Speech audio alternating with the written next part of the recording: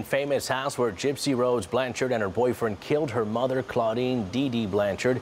These names might seem familiar because of the 2019 Hulu miniseries called The Act.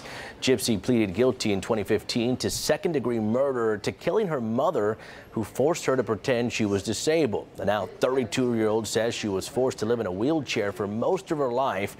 Her mother made her believe she had cancer, bad eyesight, poor hearing, and more, all so people would give them money, she said. Blanchard testified that she convinced her boyfriend at the time to stab her mother to death. He is now serving a life sentence for first-degree murder. Gypsy was released at about 3 a.m. this morning after serving 7 years of her 10-year sentence.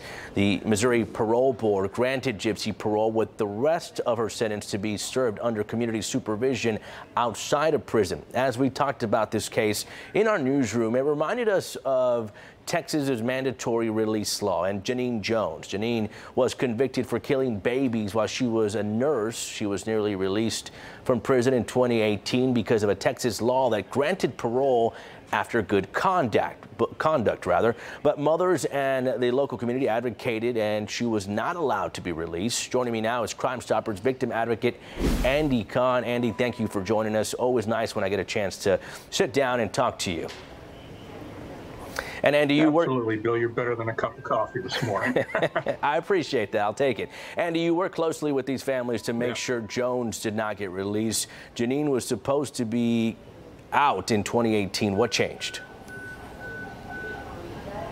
Yeah, so what happened in the nurse baby killer Janine Jones goes back to 1977 when Texas enacted what was called the automatic mandatory release law, which basically stated any offender in the state of Texas who committed an offense, and that could be a violent offense, murders, sexual assaults, between 1977 and 1987 would be eligible for automatic release as long as they maintain good behavior in prison.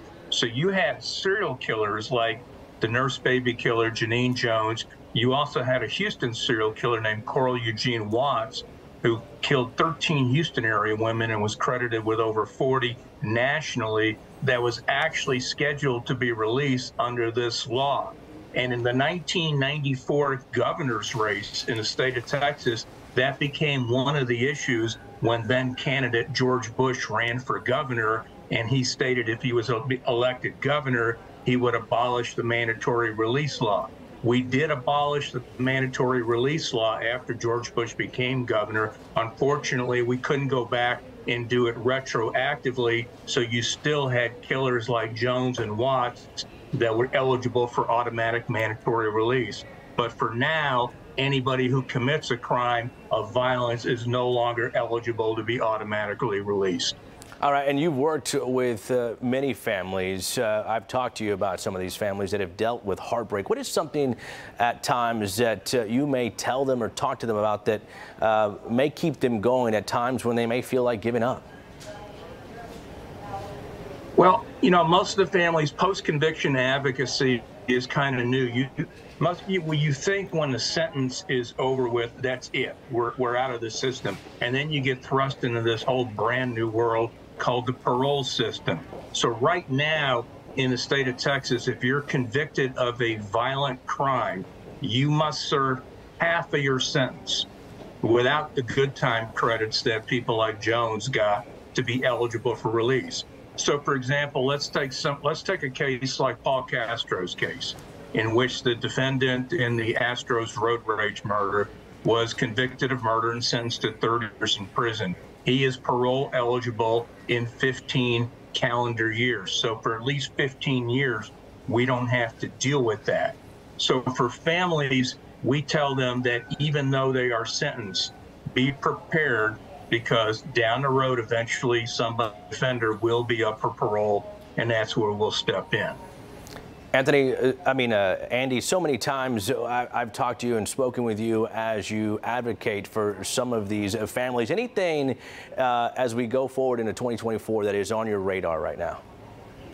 Well, basically, we're looking at a case that we worked on in which an offender was on parole for a violent offense, and then he was charged with another felony, and he was given a felony PR bond despite being on parole for a violent offense.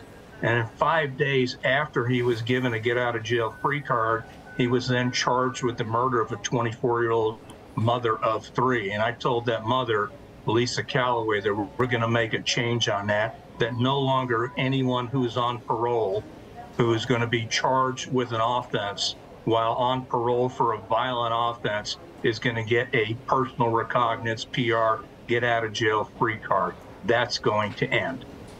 And if someone would like to get in touch with you, how do they go about it? You can contact me at Crime Stoppers at 713-923-5601. You can email me at akahan@crime-stoppers.org. We are the largest Crime Stoppers in the country. I don't know if you knew that, Bill.